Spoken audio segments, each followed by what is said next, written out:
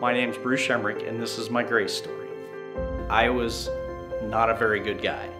I was mean. I was combative.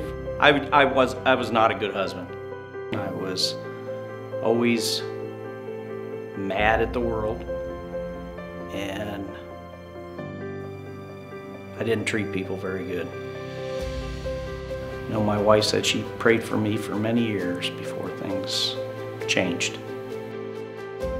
One day, I just decided to start reading the Bible out of the blue. It was weird. It's like God was talking to me. And when I started doing that, it changed me.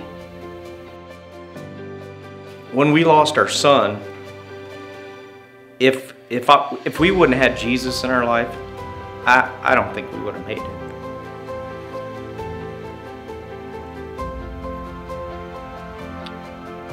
It's been really tough. It's been a year and 4 months since he's died. It's still tough, but it'd be a lot tougher without Jesus. I'm just thankful to have him in our life every day. Get up in the morning and just thankful to be able to talk to him and thank him for all the blessings, even if some of them don't seem like blessings. I just pray that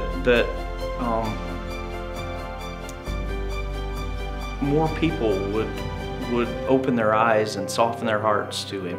You know, in a world the way it is right now, I don't see how people wouldn't want to have some kind of stability and peace in their life. And the only way you're going to get it is through Jesus.